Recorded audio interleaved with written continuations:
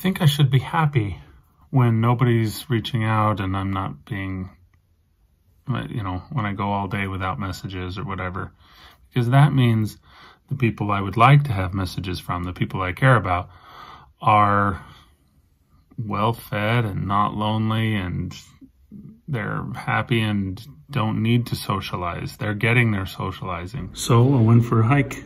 I went on lots of hikes. I got to see beaches, the beautiful beaches here over on the west side. On the Tasmanian side, I've got black sand that's so smooth and soft. It's like exfoliant for your skin. And it's all kinds of various and beautiful, and there's big cliffs and strange birds. I even went on a hike with the students. And then Christmas came. We had a Christmas party on the boat. It was beautiful and amazing.